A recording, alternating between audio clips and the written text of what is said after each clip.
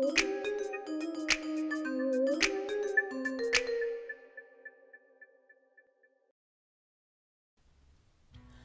knitters, Barbara Benson here. I am an independent knitwear designer who also likes to make videos here on my channel. Watch Barbara Knit for you guys to watch. I have a lot of fun making them. Have a little vlog for you today, and because I have quite a few things to talk to you about. The first most obvious thing is hanging out back here. I released a new pattern last week. I think so. It's gotten so crazy and everything's blurred together. I did a pattern tour for it, and I will put a link to it in the little drop-down majigger thingy that comes down.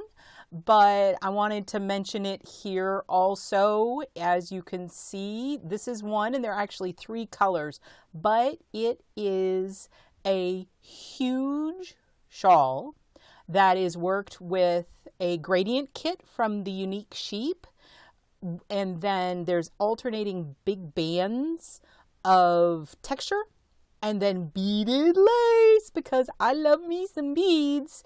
And this one I really pushed myself on because I am very much about precision, I guess you might say. I plan things out. It's very, very, you know what? I like predictable results. When I write my patterns, I want you guys to be able to like produce exactly what I've produced, because you're looking at it. Now, if you want to make changes, you can totally make changes. I am all for changes. But if you want it to look exactly like what I've shown you, I want you to be able to do that. It's one of the reasons I try very hard not to knit with any really hard to get yarns. But with this one, the beads are beautiful. They came from earthfare.com, and what I asked her to do is actually put together what she calls a bead soup of multiple different colors of beads, and that all match the colors in the gradient. And then you use those multiple colors of beads to bead the contrasting lace. And the beads are applied randomly, and random was really, really hard for me. But I did it. There are places where the same color bead right next to each other, a couple of them in a row, and I twitched when I did it, but I'm like, we're going to do this thing and we're going to do it random, because I need to, you know, loosen up. I need to let go my grip a little bit. So if you like beads, and one of the benefits of the whole bead soup thing is you can get a bunch of different colors of beads without having to buy like multiple giant tubes of beads to get a nice mix. So Earthfare actually has all 3 of the colorways in kits and matched up with the complementary beads. So I will put a link in the description so you can see where she's selling those kits. So if you want to make exactly one of the shawls in one of the colors, those colors are exclusive to Earthfare. But, you know, Unique Sheep has lots of different colors, and I think it would probably work with other gradients. So I can't wait to see what other people do with my new shawl, and it's called Earthbound Misfit. Super excited about that. And I forgot to mention at the beginning, anything that I talk about here, or if you want to see a link to my patterns, check in the description below, and I will have fun links. Last vlog, I chatted with you about a swatch that I didn't get. It's a mess on my desk. But it was a slip stitch swatch, and I asked you guys if you would like to see socks in that swatch. And the answer from many of you was yes, socks in that swatch. So I contacted the Fiber Seed, because that is what the swatch was in, and she sent me, looky there. So this is the contrast color. I think it's like aqua or something. And this is, it's called Mahi, right? And I think it's Mahi after the Mahi, the dolphin, the fish dolphin, not like the flipper dolphin, but like the actual dolphin fish, which is very tasty. And, you know, when you tell people you're eating dolphin, they kind of give you this side eye. They're like, so mahi is what they do on menus. So this is the variegated. that will be part of the sock. I have been, okay, let me how I, spinny, spinny, spinny. There we go. And look, good as new and a little loose. So these are the two colors that I will be working on the sock. And I promise you guys, I've been working on this sock. So I have done swatches. Now, these swatches are in the fiber seed sprout, but I didn't want to like bust into, actually I got started before these showed up. This is some existing sprout that I had, which is what this label is actually from. And this color, Mayflowers Collection Prism. Back to something I said earlier. I have this color and I absolutely adore it. Lindsay at the Fiber Seed does this really cool thing where every month she puts out a limited colorway that she uses experimental dye techniques on, and they're super cool. And this one, Mayflowers, obviously was the May one, and it was called Prism, and this is what it looked like. So what it is you've got this long run of white, and then you get this like prismatic effect that's just the color. And it's super cool, and I loved it so much that I thought the technique was fascinating. But as I said, it was a limited edition colorway, and I don't like to design in something that you guys can't get yourself in the exact thing. So I used it for swatching because I love it. This was my first swatch, and then a second swatch. So I was working on figuring out what gauge to work at. What gauge do you guys like to work at? Do you like knitting socks on 1s or 2s or zeros? Nah, don't say zeros because I'm not going to do zeros. But I did this one first, and that was me playing with the toe increase thing. You notice I did not I did not actually do the toe up, but on this one I actually did the Jenny's magic cast-on-y majigger thing. And I did a little bit of the stitch pattern just to see how it was going to work. And I'm having to modify it a bit because I'm working at such a tight gauge to give you a good sock. I'm actually going to be working in like an extra yarn over in a couple places that you drop, so that it gives you, so that the slip stitches don't pull in as much. It's funny. So the way that this variegated worked, every single one of my slips ended up on a white in this swatch. But in this swatch, you can see there was a couple of lifted stitches coming out in the color. And here I messed up something. So I want to show you you guys this. It's a little bit of the process. And I go through many, many swatches and all kinds of stuff, and beautiful, beautiful yarn in my cool bag. Have I shown you guys this bag? This is one of my bags. Here, Slip Stitch Studios. And look, it's got dinosaurs, and it is a Firefly / Serenity themed bag. At one point, it does say, yeah, curse your sudden but inevitable betrayal. When I saw this one, I just had to have it because I'm a giant dork. But it's a great bag. It's one of these little bags. It's great for a sock. So that is, I should probably put the swatches inside the bag. It's got one of these little plastic drawstringy things that actually keep them up on that one. So all of these are going to the side. I'm not going to put it to this side because I'll drop it on my laptop and then it'll hit keys, and that's not a good plan.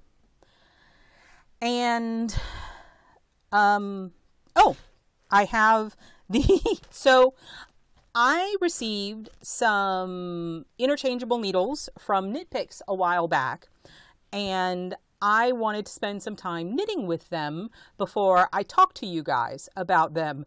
And it was really funny because, so here's the empty package that they came in. And when I decided, hey, it's time to make this video, I had to scramble around looking for all of the needles because they had managed to work their way into multiple different swatches and projects. And I can honestly, I found it surprising because I am not much of a wooden needle kind of person. I knit tightly and I tend to focus, and I like pointy things because I do a lot of manipulative work. and I tend to really like your metal needles. But I wanted to give these a try, and I found them all. So this is what the package came in, and you can totally use this package. It's got, you can open it up to get the needles out, and then it's got this little, well, no, this you open up and you can put notions in there, and this it pops open. So if you wanted to keep it in here, you can.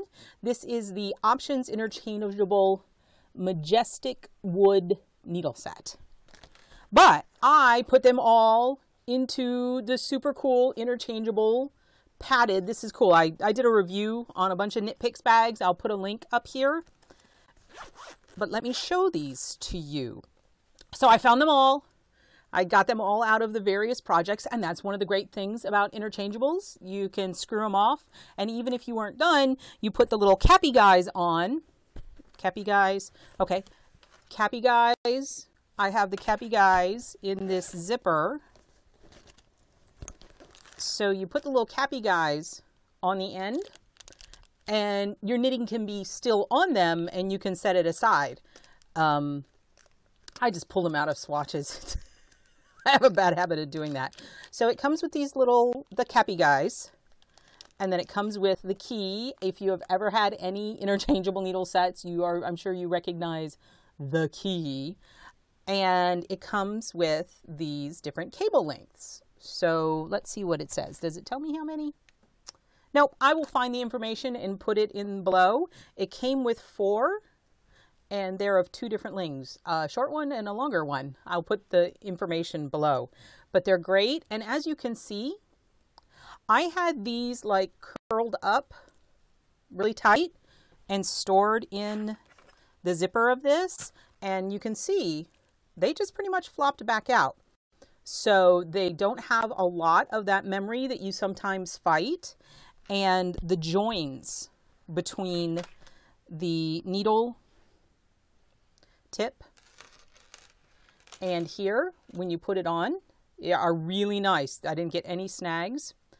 I purl funny. And when I purl, a lot of interchangeables will unscrew themselves because of how I purl. And I think it's because I'm at Connell. So you put the little key thing in this little hole thing and you tighten it down. So there it is. Now this is the fat one.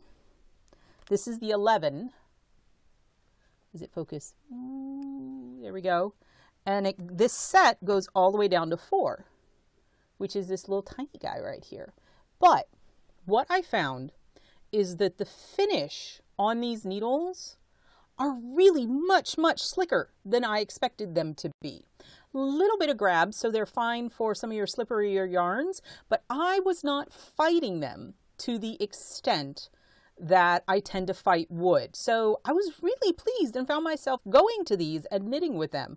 And even this big needle has a really nice tip on it. I did some cables with it, and the tip really worked great. So even though I am not the world's biggest wooden needle fan, I can see myself getting a lot of use out of these, and I don't have any problem or any reservations recommending them to you. I really enjoyed using them. I love the fact that the number, I know you can't see that. There's a number engraved on this metal ferrule that tells you, and all the way down to the 4, it tells you what size the tips are. So if you can't find your needle gauge, you can actually tell what size they are. I think that's a great element, and they're beautiful. I mean, aren't they gorgeous? Now, I locked it down with the key, and the thing is, you really need the key to get them back off, because I couldn't get them off just with my hands, which bodes well for whether or not they're going to stay. So, the Knit Picks Options Majestic Wood Needle Interchangeable Set, I'm going to say yay. And even if you're not a wooden, well, if you're a wooden needle fan, definitely go for it. If you're not a wooden needle fan, you might want to give them a chance, because I really liked them, and I will definitely be knitting with them. So you take these guys and you stick them back in the thingy, this zipper pouch right there. And I'm going to stick these back in here. And then now I don't have to scramble all over my studio to find them, and they're squishy. So, excellent. And finally, what I want to talk to, and I'm afraid there's no show and tell on this one because it's just me talking. I have been thinking, I wanted to let you guys know how much I appreciate every single comment that I get below these videos. I read them all and I do my very best to reply to everyone. Sometimes I might be a little late, but I really try. And I also, if you read the comments on a few of the videos, you will see what might be seem an odd comment. A lot of times it's just like the little winky emoticon, you know, the semicolon thing from an EGB113. And I wanted to let you guys know that's my son. And he actually thinks it's kind of cool that I do YouTube videos and makes a comment. So if you see an odd comment or something a little strange, then that is him. And actually, I've also gotten a comment. He has told his little friends that his mommy is a YouTuber, and sometimes his little friends pop up. So if you see an odd comment that I've responded to, and you're like, that's weird, it's probably a 9-year-old, so don't worry about it. That being said, I've been thinking about the end of the year. I've been thinking about December, and you know those memes, I don't know if they've shown up on your Facebook, but the memes where it's like how many different holidays of all the different international religions are in December, which makes sense. It's the end of the year, it's the solstice, we're just the time to get thanks, the harvest, all of those kinds of things. And I wanted to have some kind of event in December. And I also wanted to say thank you to you guys for supporting me all year and making this such a wonderful experience. So I've decided to have what I am calling a Giftstravaganza. It really just needs jazz hands. Giftstravaganza. I've decided that every day in the month of December, so all 31 days, I am going to put one of my patterns on for 50% off, which is the price. So what I'm going to do is I'm going to use YouTube and I'm going to use Instagram. So you can either check back here every day or check my Instagram every day, or a combination of both. And you will see, I will announce which pattern is on sale and give you a coupon code for you to, if you're interested in that pattern, then you can go get it for 50% off. So there's going to be 31 of my patterns, and I went through and I picked them out and I made sure that they are my new patterns. It's not just old patterns, and I ranked in Ravelry by the number of love hearts they had. And because I have more than 31 patterns, so which ones I dropped were the ones that are less popular. So it's my newer patterns, it's my most popular patterns. This isn't just me trying to like get you to buy maybe some not so happy patterns. This is my best work, and I really want to share it with you.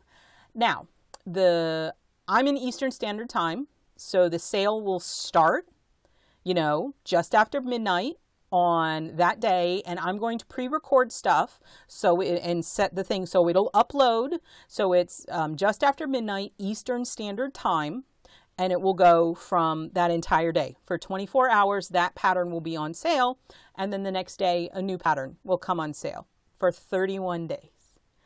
I'm pretty excited about this.